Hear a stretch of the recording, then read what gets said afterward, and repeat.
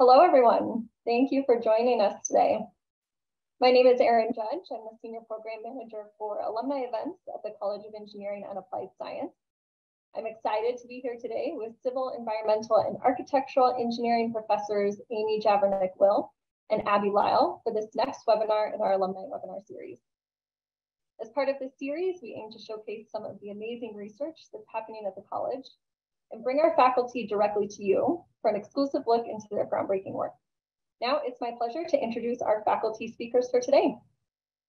Having attended the University of Colorado Boulder for both her bachelor and master's degrees, Professor Amy Javernick-Will was thrilled to return to CU after working in the design build construction industry and completing her PhD at Stanford. The Nicholas R. and Nancy D. Petrie Professor in Construction Engineering and Management and Associate Director of the Mortensen Center in Global Engineering and Resilience, Amy conducts research on disaster risk reduction and recovery and water and sanitation service delivery in resource-constrained environments and organizational management and design. Abby Liel is a professor of Civil, Environmental, and Architectural Engineering at CU. She earned undergraduate degrees in Civil Engineering at the School and the School of Public and International Affairs at Princeton University and graduate degrees at University College London and Stanford University. Abby's research primarily focuses on characterizing risks to the built environment from extreme events such as earthquakes, hurricanes, floods, and exploring the impacts of these risks on building occupants and community resilience. Professors, thank you so much for taking the time to share some of your work with our alumni and friends today. I'll go ahead and turn it over both to you. Great. Thanks so much, Erin, and thank you all for joining us today. It's really a privilege to be able to present this work and collaborate with my friend, Abby Liel, and we really wanted to give credit where credit is due.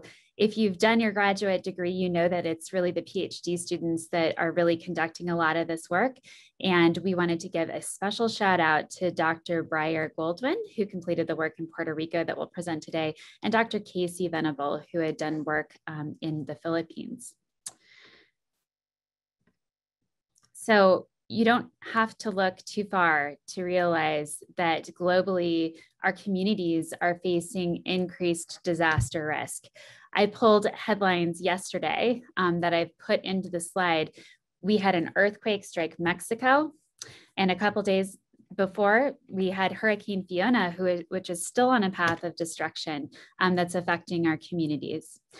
So with this increased risk, we think about disasters as arising from very complex interactions, not only from the natural hazard itself, but between society and the built environment. And that is what Abby and I are really focused on with that intersection. We believe that we can reduce our risk by preparing both our communities and increasing the resiliency of our built infrastructure, such as housing. And we're really focused on housing over the last decade because we spend so much time in our homes. Not only is it our family and sleeping environment, it's often a place where we are working. And so we really want to focus on reducing the risk within housing. And we recognize that in most of the world's communities, this is done informally.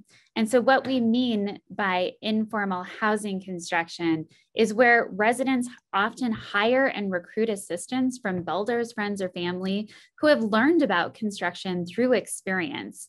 And this is often driven by a need for affordable housing. And it's often done where we may have weak regulatory environments where building codes may not be enforced or inspected for housing construction. So in these areas, the preferences of homeowners and the experience of builders become fundamental for what gets designed and built. And so with that, we also have our subsequent structural performance, because these preferences are really dictating what gets designed and built, and therefore the structural performance of our homes. So we argue that we really need to focus on these perceptions. However, there's really a dearth of studies that have examined these perceptions. Instead, we often rely on our post-disaster reconnaissance reports, and these are very important. These reports show us areas where there's common structural vulnerabilities or incidences of collapse and can lead to recommendations or technical guidance for safe construction. However, we argue that we really still need to systematically capture perceptions and understand this so that we can compare that to engineering assessments and identify areas where we may misalign or align. And by identifying misalignments, we can then target interventions. So our research approach did both of this simultaneously. We wanted to really put the perceptions of housing safety at the forefront by studying builders who are engaged in informal construction as well as hardware store employees. So I know for me, I go into Lowe's or Home Depot and I may ask some questions, and that happens globally. It happens in Puerto Rico as well. And so we really wanted to understand those perceptions and what advice people were giving based upon that. And we wanted to compare this to multi-hazard engineering performance assessments of safety. By doing so, we can then see where these align and where these may misalign. And we particularly want to target misalignments that may be due not only to just financial constraints, but where areas where people believe that it's due to training and just increased information. So we conducted this study in Puerto Rico. Puerto Rico experienced hurricanes Irma and Maria in September 2017. This US Caribbean island is exposed to both hurricanes and earthquakes, and Hurricane Maria was particularly devastating, and it motivated our work. Over 1.4 million homes were damaged or destroyed. So we began our data collection in June 2019, recognizing that Puerto Rico experiences frequent hurricanes, also recognizing that it was a multi-hazard environment, but there had not been an earthquake in over 100 years. And so shortly after data collection began, we actually experienced earthquakes in Puerto Rico. Those occurred from December 2019 to January 2020. There was a series of 40 earthquakes and aftershocks, and these damaged or destroyed 10,000 homes. When we think about perceptions, often stories get lost over a century. And so people had been more frequently considering hurricanes in their buildings, but now they began to consider this multi-hazard environment. And there's a quote from one of our interviewees that I particularly like. They indicated, "That's the dilemma in the tropics, because you're safe in a concrete house for a hurricane, but not for an earthquake." So we did investigate both hazards and people's perceptions to these hazards. What we ended up doing was completing over 60 interviews in field work, and you see a picture of some of us in the top left-hand corner that really helped to motivate our survey and what we were asking in our survey. That survey was distributed to every hardware store that we could locate, as well as informal construction workers over 15 months. And so we had around 350 surveys completed. Those surveys focused on prior disaster experience and construction experience, knowing that that motivated perceptions. It was focused on the expected hazard damage to the house that they would experience in different hazard events, the mitigation measures that they thought was important, construction practices that were being performed that they perceived to be unsafe, and then again, that reason for the unsafe practices. On the bottom left, you'll see that we were also doing field observations to conduct measurements and to understand what typical houses were being built for our engineering assessments. And with that, I'm going to turn it over to Abby to talk about those engineering assessments. Thank you, Amy. So in parallel to all of that interviewing and surveying that we did, we also were working kind of, at the same time on doing these engineering assessments. And our goal here really was to assess what are the risks of some of these houses and some of the features of these housings that can really amplify risk or make things better, make things safer.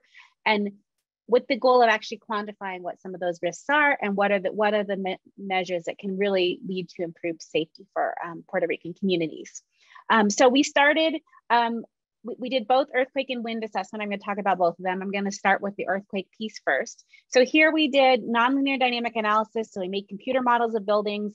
We basically ran them with earthquake ground shaking in the model, and we saw what happened. And out of that, we produced a probabilistic assessment of what could happen to that building in an earthquake. And we quantified it primarily in terms of the probability of collapse, because that's really a measure of safety for residents. So I'm just going to highlight some of our key findings from those seismic performance assessments, and then show how we can fold those in with the perceptions to really think about targeting interventions. So one of the first things we observed from our models was that these open ground story houses are very vulnerable relative to other houses in the building stock. So we made a bunch of models of different houses with different characteristics. These ones that are kind of on stilts, so the living area is on the second floor and the ground area is mostly open for garage or maybe to reduce flood risk or whatever, those have particularly poor seismic performance. And you can see that in the plot on the right. So on the x-axis of this plot, we have ground shaking intensity. On the y-axis, we have probability of collapse. The orange ones are these open ground story cases. And you can see compared to all the cases we looked at, the orange ones are generally at the top, meaning they had higher probabilities of collapse. So this is one place where we really want to think about what can be done to improve performance, while also recognizing important reasons why people build in this way. So we also tried to look at ways of mitigating the poor performance of these open ground story houses. So on this plot, we again in orange have those original open ground story cases. And then we looked at various retrofit strategies. So the black and the pink are the case where you say, well, I'm not going to have an open ground story. I'm just going to put masonry infill and just have a 2-story house. Okay, so that can improve your performance. And what's happening there is just that masonry infill is actually helping you to resist some of their seismic loads. More appealing from the perspective of the reasons why people build these open ground story houses in the first place is the, let's see, the purple and the green cases, where you see that those are cases where we kept the columns, we're keeping the open thing, but we're just making those columns bigger and we're adding more reinforcement. And we can see that you can significantly reduce the probability of collapse with those, just making those columns bigger. So there's a place here where we can have the safety and also have the open ground story. Next slide, please. Okay, so I mentioned we also did hurricane and wind assessment. So in this case, we made computer models again, looked at typical wind pressures on roofs as a function of wind speed, and use that to identify what parts of our roof might fail, and what characteristics of that roof could prevent failure of the roof system. So the first thing we learned from that wind assessment is that indeed, expected performance of the types of roofs, especially these wood roofs that they have, are very common in Puerto Rico, is very poor. So our analysis showed that many such roofs would fail in even a Category 1 storm. We also showed, though, ways of mitigating some of those failures. So the plot on the left is saying, okay, well, if your failure mode is that your metal roof panels fly off, here are some ways that you can address that failure mode. So you can put more nails, you can add thicker metal panels, that's the middle two options, or you can use umbrella nails. Okay, so these are things that will help reduce the loss of those roof panels in wind events. Next. We're also, though, worried not only about the panels being lost, but worried about the entire roof structure being lost. So this photo is actually from Puerto Rico this week, right, where we had Hurricane Fiona.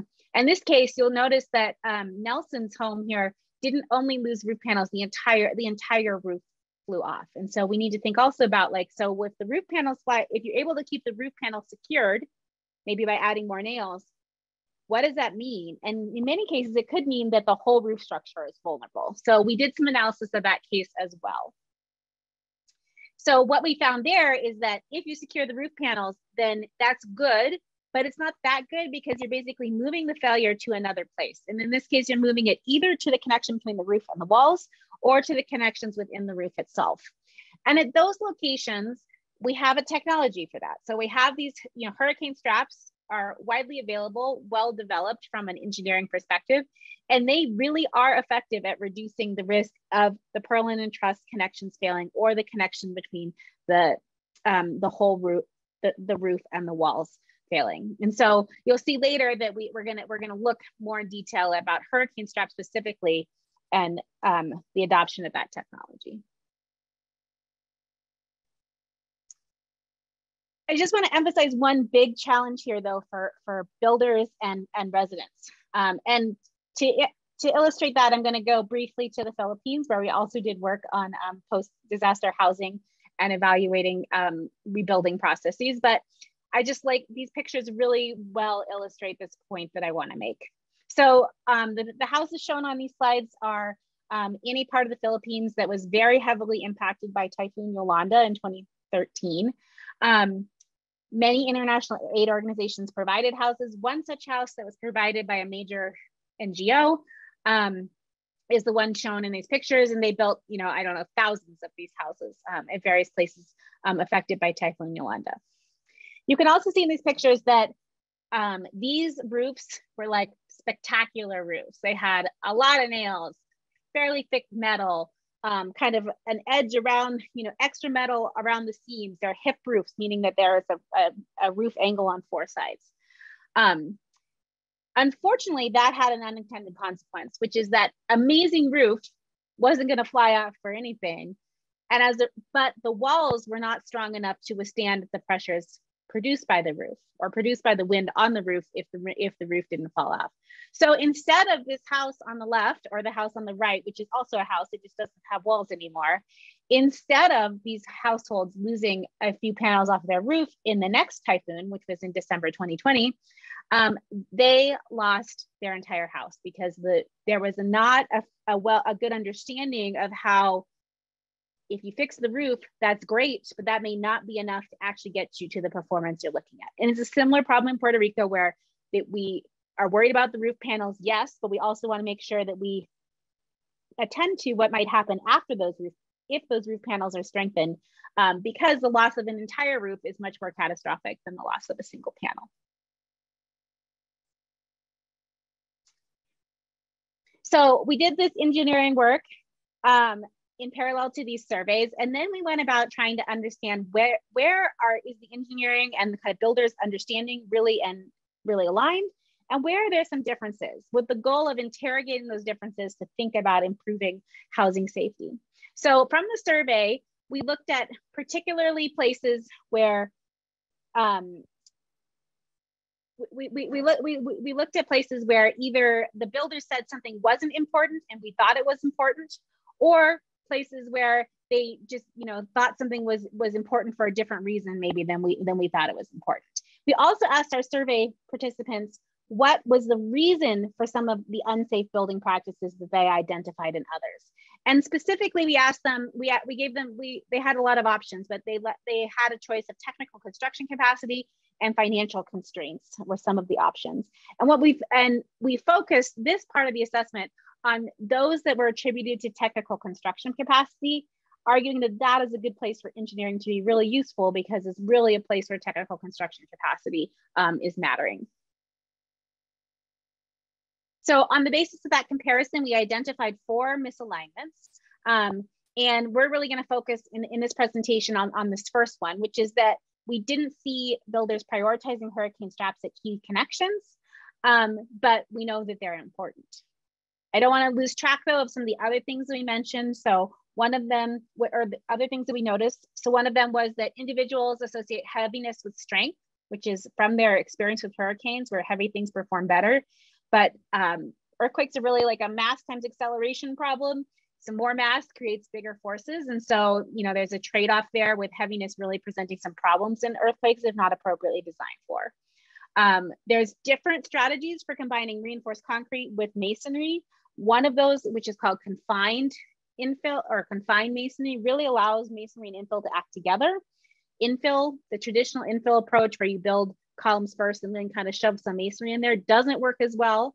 And we didn't see that our builders really had a good recognition of what are the differences between them and what might be the advantages of some of the confined approach.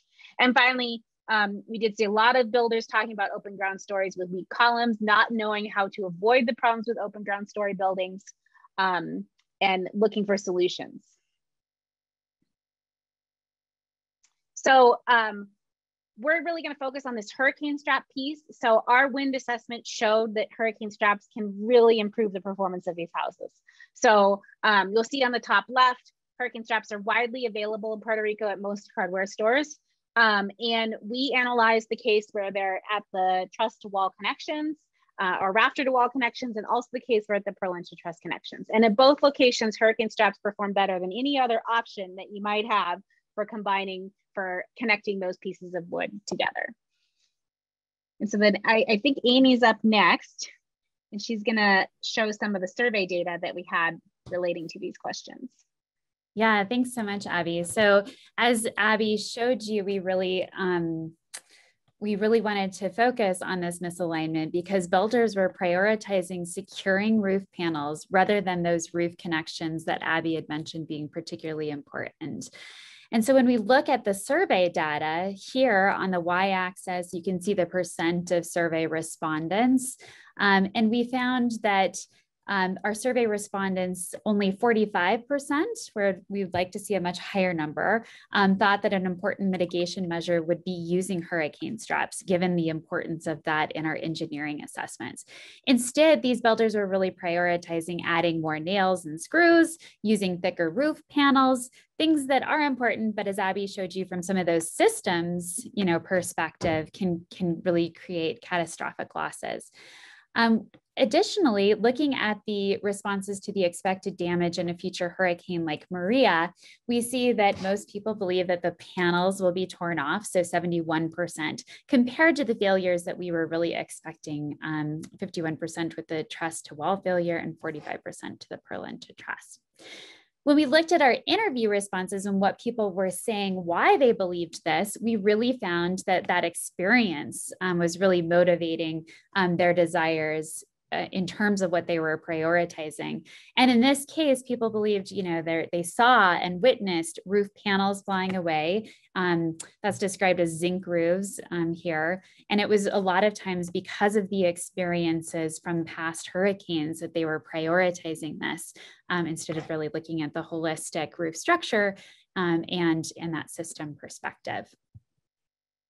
As Abby and I both mentioned in the past, we also wanted to know why. And as engineers, we can focus more on the technical capacity component. And so when people indicated why they were not including hurricane straps, we found that financial constraints were still a reason. 52% indicated that. However, 71% of respondents indicated that it was due to a lack of technical training and understanding of the hurricane straps. So that really ended up guiding us in terms of our first intervention to focus on. And so we ended up collaboratively designing, piloting, and evaluating a capacity building approach in Puerto Rico with two big goals. One was to increase self-efficacy or the perceived ability to take action, to change practices, and to mitigate risks. And then also to increase knowledge of mitigation measure efficacy so that they knew how to use and install hurricane straps. So our PhD student, Briar Goldswin, and undergraduate research assistant, Cole Velasquez, took time to really interview community-based organizations that were working in Puerto Rico and understand what approaches worked well in terms of training and increasing some of this capacity. And from those interviews, they developed 4 propositions. And so those included making sure that we share recommendations and engage communities alongside trusted local groups. This is really important probably everywhere, but particularly important in Puerto Rico. And so we really took time to partner with very specific community-based organizations so that the work could continue and that it wasn't going to be a one-off training that would be forgotten and that the local group was trusted. We also made sure to combine lectures with hands-on learning. I think most of us can recognize the importance of physically doing things in addition to having information receipt through a PowerPoint slide. And so on the right-hand side, you can see a demonstration house that Cole and Breyer had built where people could get experience with the hurricane straps and understanding some of the concepts that were being presented in the lectures. We thought it was really important if we were going to build self-efficacy and trust and understanding in the importance of hurricane straps that we really listened. So part of that was positioning. If you saw all the pictures that I had presented from this, everybody's in a circle, everybody's on an equal playing field, and there was a lot of time to discuss and to address questions that people were having or concerns that they were having with different approaches so that we both understood and were really collectively creating these recommendations. And then finally, we incentivized attendance, knowing how important that was to have respondents come. So Breyer and Cole then iteratively piloted and evaluated the design. They conducted 3 sessions with our community-based partners, 2 of them. They did this in groups with just trainers, with just apprenticeships, which is who the trainers are training, and then with both. And in this process, they adjusted the session to really address people's questions and concerns. And they were measuring self-efficacy through statements that indicated that they had increased ability to actually mitigate disaster risks and that they knew how and when to use hurricane straps. Because of that dialogue, we learned a lot more about how hurricane straps are actually being installed. And one of the things that really quickly became apparent was that while even when hurricane straps were being used, they often were being used with 2 screws versus 4 nails. So that meant that we had to really kind of address why nails were used and why we needed all 4. And so that included, really recommendations of when a hurricane strap would fail. And so with the 4 nails, and it will fail at or after it reaches its 4 potential, versus if you use insufficient nails, it's going to fail before that, given the forces. We also needed to address nails versus screws. And so people were installing screws and they were often using the 2 screws. And so we really needed to talk about why we would want nails versus screws. And so that really got into talking about shear strength and really addressing that screws would be sheared off if they were used in a hurricane strap, versus nails are really designed for hurricane straps because of their shear strength, and talking about it and giving different indications of when screws are important and when we need nails.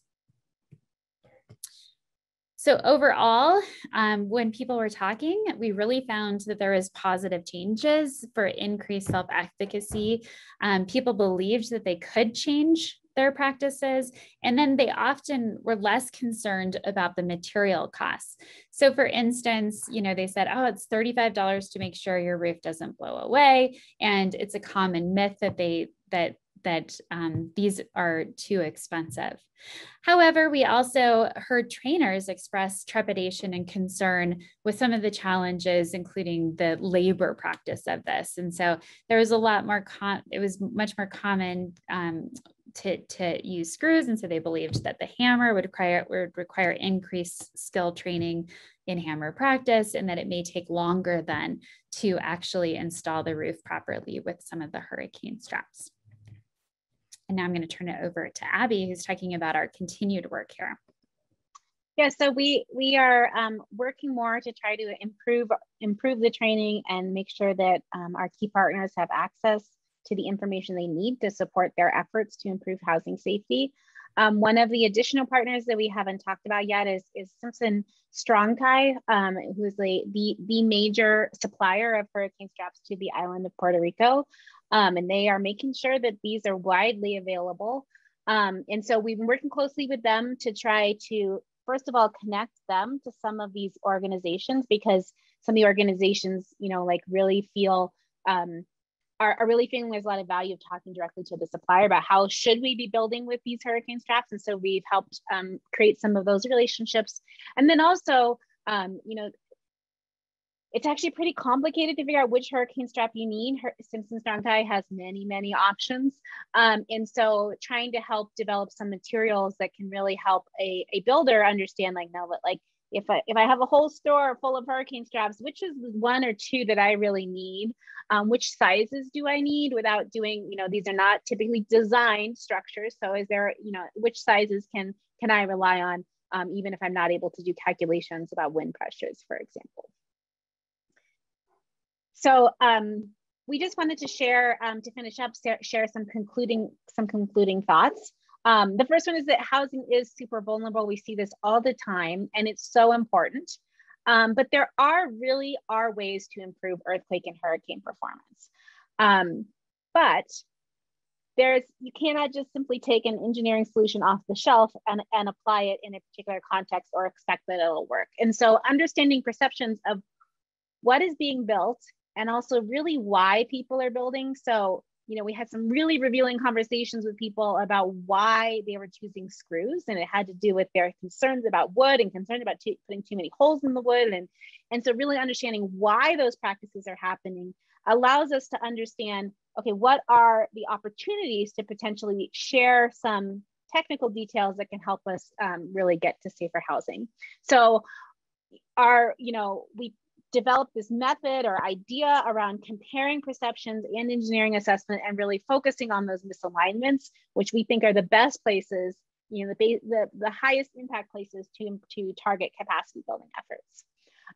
I also want to highlight here that cost matters, but the resource constraints are often not the critical or only barrier to these improvements. And one of the things we really found in doing this work is that it's really important to understand what is the barrier. Is it a perception of cost? Is it a perception about a particular technology? Is there uncertainty about a particular type of hazard or risk that is not well understood? And so we really found it powerful to really get at, like, okay, so what are the reasons why people are not doing this? And so, because that helped us target ideas and technical construction ideas that could really be potentially useful in this context. And so I guess in conclusion, I want to leave with the thought that disaster resilient housing is a possibility. I think it's a possibility for houses with widely varying resources, but as we've seen in Colorado with fires, and as we see in Puerto Rico with hurricanes and earthquakes, and many other examples, right? There are real challenges to actually getting these technologies implemented and having people build ways that will really improve community or household resilience. And understanding what's being built and why it's being built in conjunction with what are some of those engineering solutions is a really powerful way to identify ways we can move forward for safer disaster resilient housing. Amy and I want to thank our amazing collaborators and students. So we've had 3 PhD students do parts of this work: Briar Goldwyn, Casey Venable, and Polly Murray, who did the seismic engineering assessments. Undergraduate researchers, including Cole Velasquez and Meredith Lockheed, who did the wind performance assessments. A colleague, Professor Matthew Koshman, who's in the Department of Communication at CU, and many local research assistants who did the real on-the-ground labor of going to these hardware stores, talking with people through the survey, as you see in the picture at the bottom. We also are deeply indebted to all of the people in Puerto Rico who spent so much time talking to us and helping us understand the ways in which they build, why they want to build that way, and ways in which we could help answer some of their questions from an engineering perspective. And finally, this work is supported by the National Science Foundation, and we're really excited by this opportunity to work together and work on this important project in this, amazing places, Philippines and Puerto Rico, both of which, Amy and I have such, affection for and enthusiasm for continuing to work in.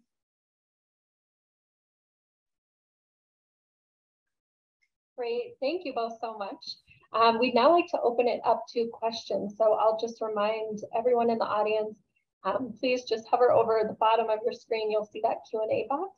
You can go ahead and submit your questions there. So we do have a few questions that have come through already. We'll start with this one from Nicole. Could you please share more about factors influencing how a building responds to different destructive catalysts? Yeah, thank you for that question. I think, it depends on the source of the destructive catalyst has a big influence on what factors you need to consider in your building. So for earthquakes, for example, we're worried about reinforcing in concrete. We're worried about deformation capacity, so a building being able to move versus, kind of failing brittly in an earthquake. For wind, roofs are a big problem, as I hope I demonstrated in the presentation, and the ways of connecting that roof to each other and to the rest of the system are critical. For wildfires, we get to different things, right? We get to decisions about siting and roofing and landscaping and things like that. And so it does really depend on the catalyst. However, as we see in Puerto Rico, one of the things that the engineering community hasn't done as well as I think we should have is think about those things together, right? So one of the things we really found when we looked in Puerto Rico on this project was that there are practices that make a ton of sense from hurricane resistance, like these open ground story houses, and do not make a ton of sense without some modification for seismic performance. And so, we looked at weight and, some of these other trade-offs basically between hurricane and seismic performance. It really tried to focus on, I know I presented seismic and wind assessment as separate, but we tried to focus on what are the things that you can do that gives you kind of resistance to two hazards rather than just one, or even creating something negative for others. So that's, this idea of retrofitting the columns of these open ground story houses, making them bigger. That was a place where there's like that really helps in earthquakes. It doesn't take away from the value of having a ground story that's open. So your water, as we've seen this week, there's been so much water in Puerto Rico, right? You can imagine how appealing it would be to have a house that was raised and there was some room for water to go through. It doesn't take away from that. And also, we found in our interviews and surveys that people were super interested in wait, so how, if I make my column 4 inches bigger, that will really help. And they were like, and that was a question that a lot of builders really have. Okay, so that didn't work. They saw that clearly in the news media. These columns didn't work, but how big do I really need to make them? What can that really look like? And so that's a place where the multi-hazard perspective and also really understanding what was of interest to builders was really valuable in kind of bringing those pieces all together. Thank you. We have another question that came in from Bill. Bill asks, what role, if any, does the local AHJ play in construction quality assurance, i.e. inspections, to help make sure that the hurricane anchors and fasteners are properly installed? Is that a barrier to quality of installed work? Amy, you want me to take this one? Sure, and I can add in after you. Yeah, so in Puerto Rico specifically, there is very little access to or enforcement of regulations. So there's a lack of understanding of what those regulations are. Many of the local municipalities simply don't have the staffing or the expertise to do any of that regulatory work, even if they were wanting to. And so, Bill's question is a really good one, is that a local authority having jurisdiction could really be playing a strong role in quality assurance and inspections. They aren't in Puerto Rico. And so we really focused on, how can builders and communities, do this work themselves to make their communities safer rather than focusing on the regulation. But I don't know, Amy, did you have something to add? I think you did a great job of explaining that. I mean, I think even in Colorado, we see maybe that, housing construction isn't necessarily having codes and inspections enforced. I wanted to tie in my response also because I saw another question, Erin, come in from Juan about, could you share more about success stories? And so I'm going to tie my answer to both of these together. When we looked in the Philippines, we studied a different set of housing construction, and we studied those that were completed by non-governmental organizations. And as part of that study, we really looked at, okay, what processes worked to increase the safety of homes and what processes worked to increase satisfaction. And we found a couple of things, like community participation in both was really vital. But for the safety of homes, we found that community participation was particularly important in the early involvement, like considering location and some design. What was really critical for safe housing was government involvement. So having that permitting and the enforcement of codes and inspecting through the building of tranche systems really became important to making sure that those houses were being constructed safe. So I do think it's a combination of really government enforcement with community involvement. Great, thank you. This next question we have is from Russ, asking, concerning industry support, did Simpson help support the study, or was it exclusively confined to technical support in the application and use of their engineered products? Yeah, that's a great question. So we've really been working on building a relationship with Simpson, and they have given us some support for the current state. So most of our financial support, the vast majority, came from the National Science Foundation. But in our current work, especially in this work in terms of trying to clarify guidance on how to use hurricane straps, Simpson has given us some support for that effort. We're really grateful for that. Good to hear, thank you. For our next question, did you learn how to provide consulting on the size and placement of steel rebar and the area and recipe of the concrete?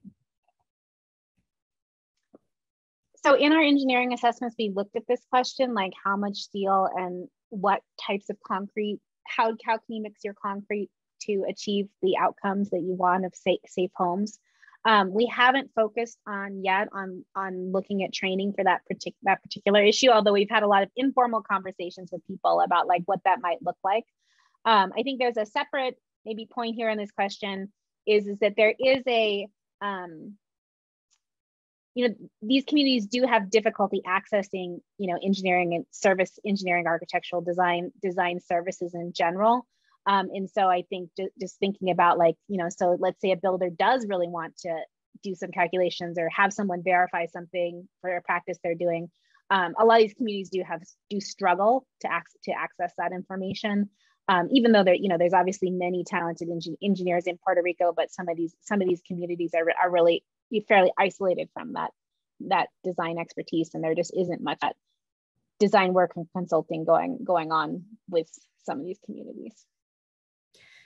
And I'll just add to that we did hear a lot of questions regarding reinforcement and where it should be placed. And so I do think it's an important area to investigate further. And some of our past studies in the Philippines and work that other people have done in Indonesia has focused again on perceptions. And so how does training stick? And so you may start off with really great recommendations, but then over time it's like 3 inches to 6 inches to a foot, and some of the reasons and rationale become lost. So I think like that longitudinal study, it just reminded me of reinforcing the longitudinal study of how that sticks, and that knowledge sticks and gets told in stories. I think it's really important.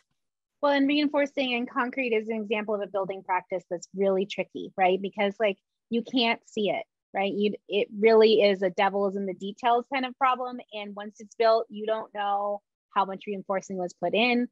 And so, it becomes a place where everybody has, certainly in Puerto Rico and in many other places that I've worked, everybody has their secret or not secret concrete recipe with so many wheelwares of this and so many buckets of this, and then the buckets change sizes or something, so there's all this complexity around that particular building practice, which is kind of amazing given it's like probably the most ubiquitous material in the world, right? But there's a lot of it's really hard to see what's actually going on, and also hard to know. It's really easy to make it 1 inch smaller because you don't have enough material, and then another inch smaller. Thank you.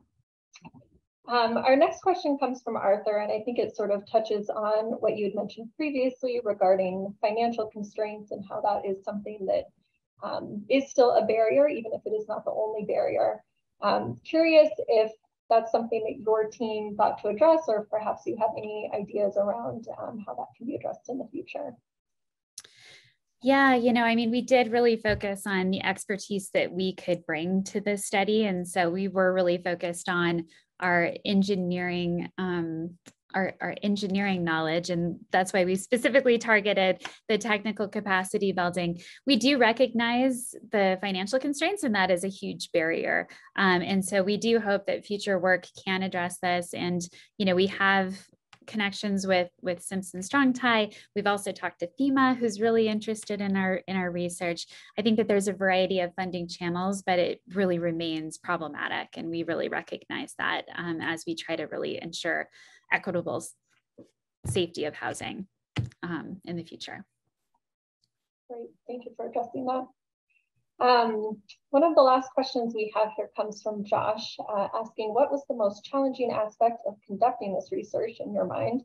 Maybe that was working with various stakeholders or perhaps assessing the activity of structural performance. What were your thoughts? Do you want me to start there, Abby? We'll see if Amy and I give the same answer. I mean, I think that I would say like really working with stakeholders and conducting this research when COVID hit. So really trying to think about doing right by the people that this work affects, and how does that look, and are we taking up too much time in our collection, and helping us understand their context and their perception so that we can do our work well. So that was always like forefront of my mind of how can we really like benefit, benefit the people that are helping us do the work. And so part of that was, I think our PhD students would say, working with stakeholders and doing that in COVID in a remote environment when there's a lot of different challenges affecting people at once. Yes, I was going to say the same thing. Is that you'll notice that we did the interviews and the surveys like basically from 2020 and 2021, and so there was a lot of complications from lockdowns and not being able to travel ourselves, and then also just like just to really emphasize how much work it is to understand these perceptions and work with these stakeholders. Just like there's so much relationship building that goes on, like over WhatsApp, sitting in coffee shops, and that work cannot be skipped, right? That is such an important part, or you don't get the meaningful answers and the real like types of conclusions that can actually impact people. And so, yeah, that's a really challenging part, which is not to say the engineering isn't hard. That's also hard. But making sure we're bringing everybody along with us, and that it's really serving these communities that, Amy and I share this like real strong goal of using this to really make people's houses safer in the end. That's a big challenge. Great, thank you. A couple more questions. Do you have a rough idea of the man hours or monetary value of the study as it was performed? And in addition to that, did you engage the Student Engineers Without Borders chapter in this project? So I may start with the students. Our graduate students are part of the Mortensen Center in Global Engineering and Resilience. So that's a certificate that they did during their graduate studies. Some of them were motivated from past EWB work, but we didn't specifically reach out to the EWB chapter. We also engaged a number of undergraduate assistants who also were doing EWB or Mortensen Center involved research, but it wasn't a direct collaboration. And then, I don't know how to answer them.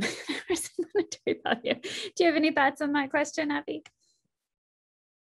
Well, I mean, the dollar value of the grant is public information. It's about $500,000.